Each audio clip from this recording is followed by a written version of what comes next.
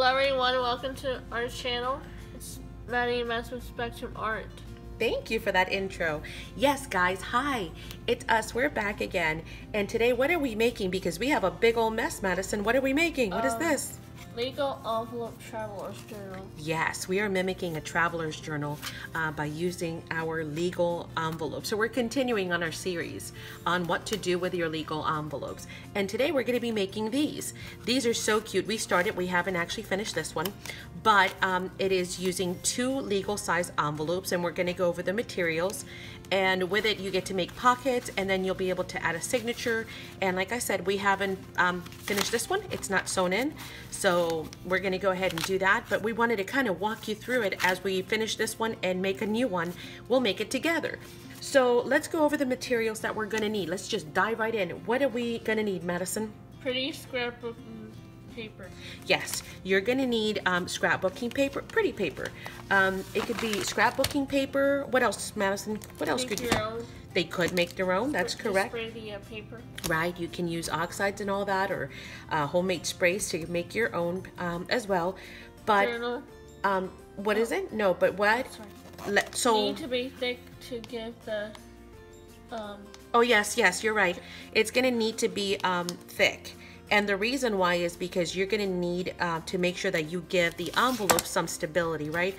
They're just envelopes, so they're pretty flimsy.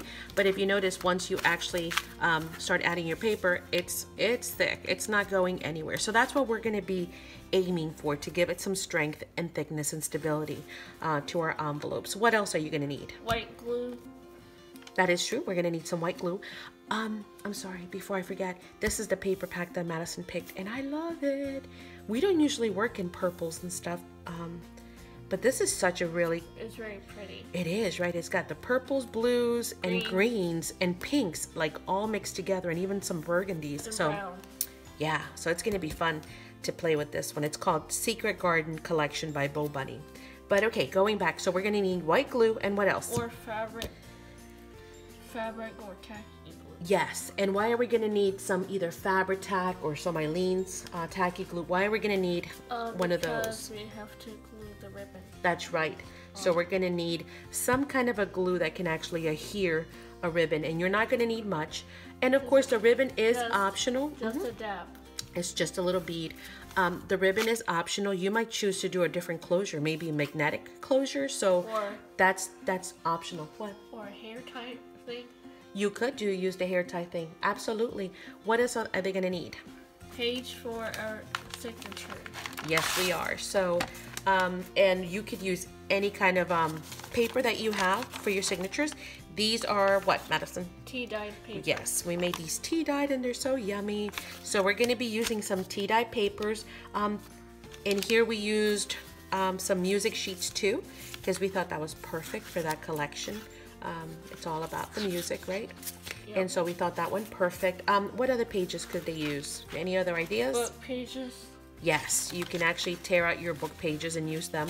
If they're not long enough, you can always go ahead and use washi tape and, glue them down the center in order to go ahead and make them long or tall enough. What else? Coloring pages.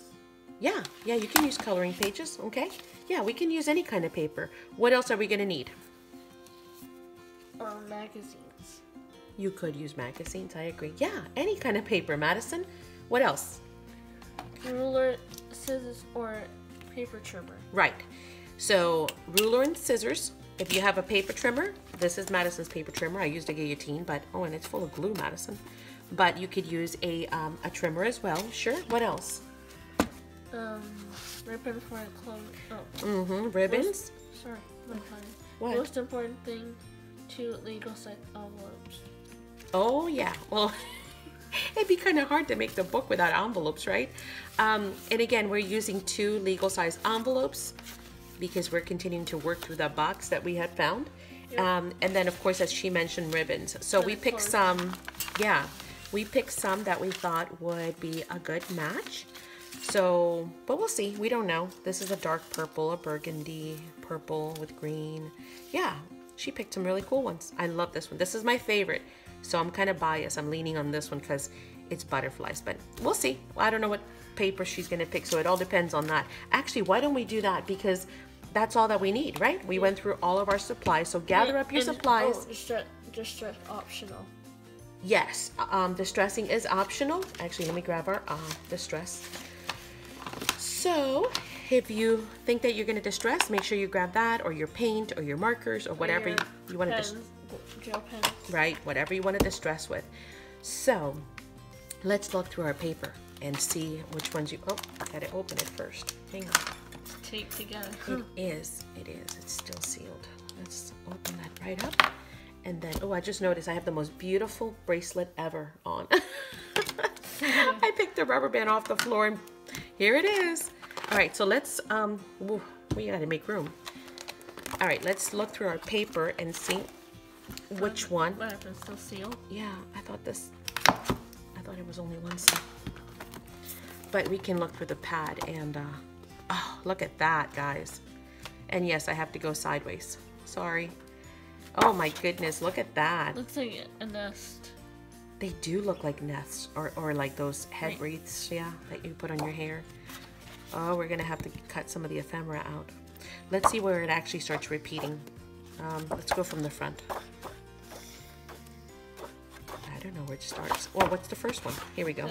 That one. Okay, so we'll start from this half. And you tell me when you see a page that you want. Oh. No. Of course, I lean in the pinks, right? Okay, we're gonna need the ephemera, that's for sure. So let's take that out. What else? Oh, that's beautiful. Yeah. So is that. So rich. Oh, look. Don't you just love paper? I could spend all day looking at paper. Madison too, so we better decide. Here's more ephemera. Let's take that out. Oh, look at the birdie. Oh, he's so cute. Oh, that's cute too. Look. What? That's cool. Yeah, that could be one of them. Let's keep that in mind. That's beautiful too. Oh, the birdies. Those are gorgeous. That one. That one? Yeah. Yeah, I agree. That's gorgeous. Oh, look at that. That goes really well with it. So now let's find something that goes with it. This goes well with it. No, not your cup of tea. That Okay. one. And that one? Okay, it could be. Yeah. Let's see. Yeah, that's got some of the purples and stuff. You're only going to need 2 12 by 12 sheets, by the way, guys, to make these. So that's one. Not the small pads. No, the small pads one. Oh, look at this one. What about that one? No? No. Oh, that one. How about the one with the bird? Or this burgundy one right here. How about this one? Yes. That one? Yeah. That's a cool one. Okay, cool. There you go. We've got our 2 sheets that we're going to be using selected. And we've got our ephemera. So I'm going to go ahead and clean up here. And then we're going to go ahead and start putting it together. Okay? Okay, we're going to need a total of 4 pieces of paper to cover our envelopes. So we've taken our 12 by 12, and you can see that we've already cut it, but I wanted to show you what it actually looks like. So these are the 2 pieces that we're gonna need from each page, and they're gonna measure 3 3/4 by 9 1/4, okay? Because your envelope is actually 9 1/2 by 4. So again, the measurements are 3 3/4 by 9 1/4. You're gonna cut 2 pieces out of that left. We're gonna have these left over. Yes, Don't throw your pieces away. yeah, these. Yeah, don't throw anything away, right? What do we use these for? Tucks and pockets. Right, and also for our flaps, and I'll show you here in a second. So that was the first sheet, and here is the second. Again, we need those 2 pieces that are 3 3/4 by 9 1/4, and then we'll have these left over, and you're gonna keep those to the side. In addition to cutting out these 4, which we're going to need, right? You're also going to go ahead and trace the flap of your envelope onto the pieces of paper like so. And the reason why is because we're going to be covering, where's that other one? Yes, we're going to be covering the flap on both the inside and the outside. So you're going to need those 2 as well. So you just trace it lightly with a pencil and then you cut it out by hand. We're going to go ahead and distress our envelopes. and our pieces of paper and our flaps. And then when we are done with that, we're gonna go ahead and start getting ready to glue down. So it's also important that before you glue anything down, you think, okay, do I want my ribbon to go on the outside, such as this, or do you want to hide it? Right, exactly, hide it underneath. So like that, right? So think about that, because once we get to that point, then you want to go ahead and make sure that you either decide before that whether you want to do it on top or underneath, I should say. Okay, so we are up to that point. Before we go ahead and get gluing, I'm going to go ahead and distress everything and cut out my flaps, and then we'll be back with all the pieces glued, and we'll be back with our ribbon as well, right? Because we would have made that decision by then.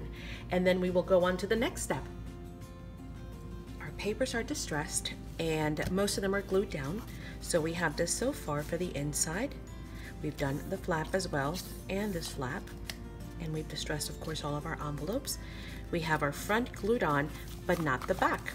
And the reason for that is because I wanted to come back and actually show you guys. Now, ours actually have the sticky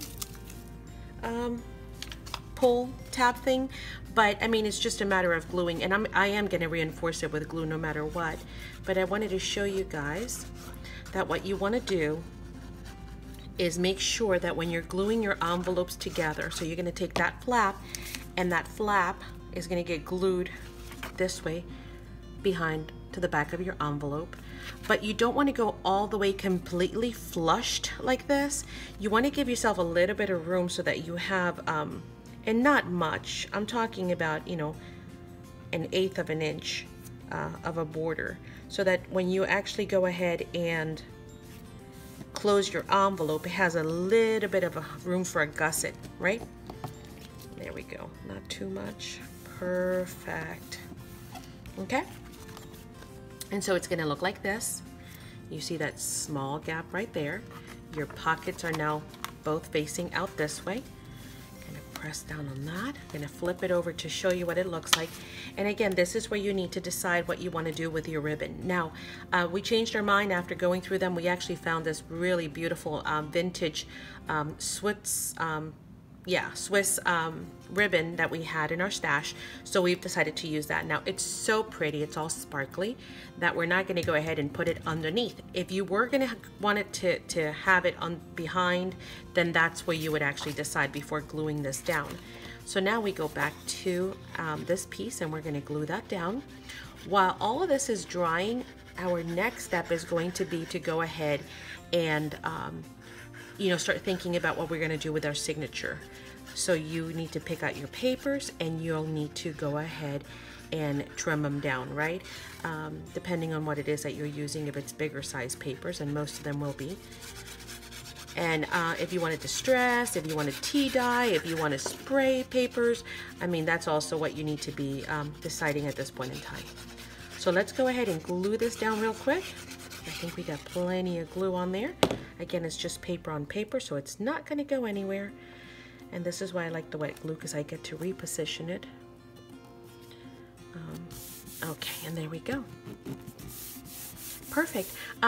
Again, our pattern did not require for us to think whether it was going to be right side up or upside down, so that didn't matter. But of course, you do want to be cognizant of that if your, you know, your design, your paper design does require for you to have an up and a down. And now we're going to pretty much glue this to the back. And then what we're going to do is go ahead and cut our papers. Now, for your signature papers, you're going to go ahead and need as many as you like, depending on how fat you want to go ahead and spread this out. That's how many papers you're probably going to be able to fit in there. But these are sufficient for what we want to do, and because we're going to go ahead and put some embellishments. Again, we've cut out our ephemera, and I guess I should show you that, right? Cut those. We've cut all these, all those pages that we had of ephemera. Some of them are probably going to be too big, although we could actually trim them down. Those, as well as all of these. So, you know, we want to go ahead and put some of those here. So I'm only going to go ahead and use 4 sheets of paper, which is going to give us 8 pages total. And again, this is our tea dye paper, our homemade tea dye paper, which is so pretty and yummy and crinkly. So you'll need to go ahead and cut your papers to measure 7.5 by 9.5. So they're going to be 9.5 tall, right? That's going to give you the height of the envelope. And then you're going to go ahead and do 7 3/4. So 9.5, 7 3/4, and you're going to fold them in half, and they're going to fit beautifully right in there, okay? And then of course we're going to go ahead and decide. So once you go ahead and cut those, you're going to decide whether you want to go ahead and sew those in with a sewing machine, or if you want to go ahead and hand stitch them. That would be totally up to you. For us, we're going to go ahead and hand stitch, and I'm actually going to show you the tool that Madison's going to be using to do that. We actually bought this really, I just want to make sure this is nicely glued on here. We actually bought the We Are Memory Keepers signature. Sorry, focusing on gluing. Okay, let me bring you the tool and I'll show you what it is that we are doing.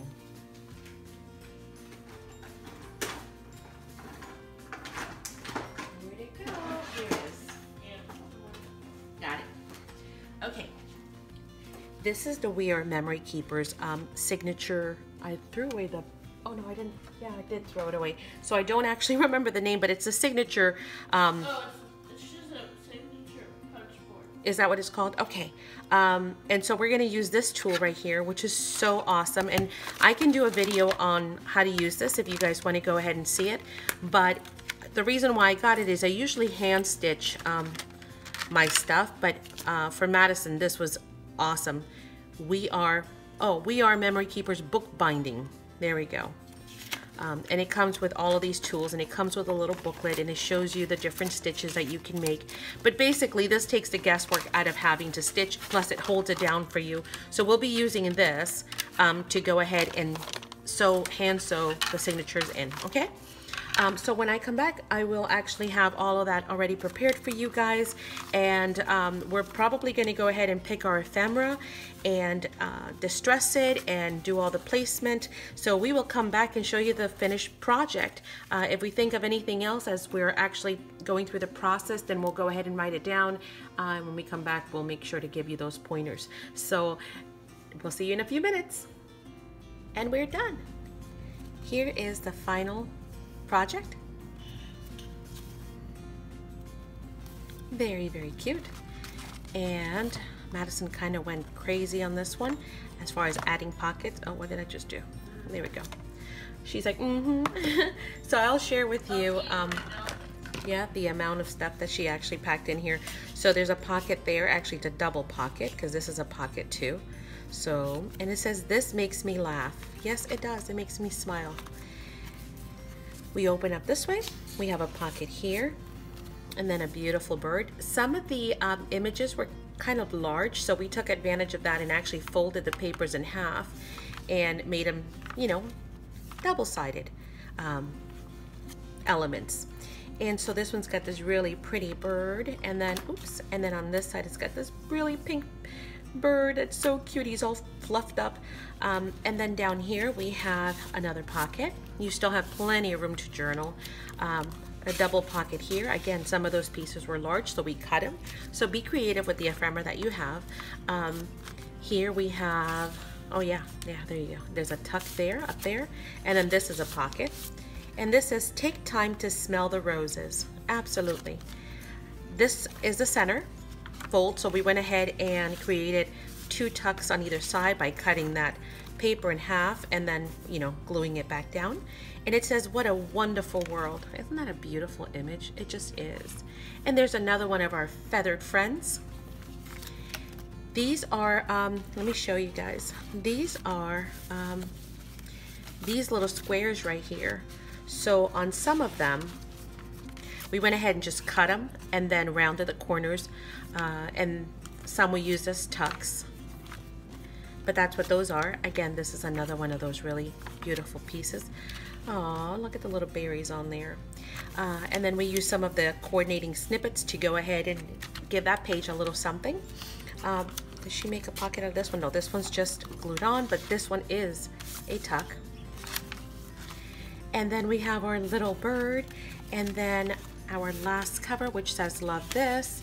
And remember that we still have, on top of all that, right, we still have our pocket here in the front where we can tuck all kinds of bills, pictures, notes, whatever it may be, receipts. And then we also have the one right here. And in here, what I've done is, because obviously we're not done, we still need to go back and make some tags and all that. And so what I'm doing is I've taken all the ephemera, all the leftover pieces, so all of these are still in there. Look how much we still have left. So it's gonna be so much fun to go ahead and create some of the scrap pieces, right? We didn't throw those out. Look at that one, how beautiful is that? And some more of the leftover pieces, so we can go ahead and make those nice big tags that we want to.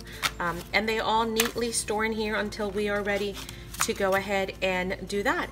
But just like that, we now have two really, really cute, adorable journals, you know, made with, believe it or not, 2 envelopes. That's basically what we use. So we hope that you guys will give this a go. We hope you like it. Yeah, we definitely hope that you like it. Let us know which one you would like. Oh, you want to know which one they like best? Yeah. The music or that one? Well, we didn't really show this one at all, but that's fine. Let us know if you want to go ahead and try it. We'd love to hear some feedback from you guys as well. So do let us know if you do. Once again, we want to thank you for always stopping in and supporting and checking out the videos and hanging out with us. Please don't forget to go ahead and share this in your groups, because we are hoping to grow the channel as well, so we can bring you even more content, right? Thank you so much, you guys, and have a blessed day. We'll see you back soon. Bye.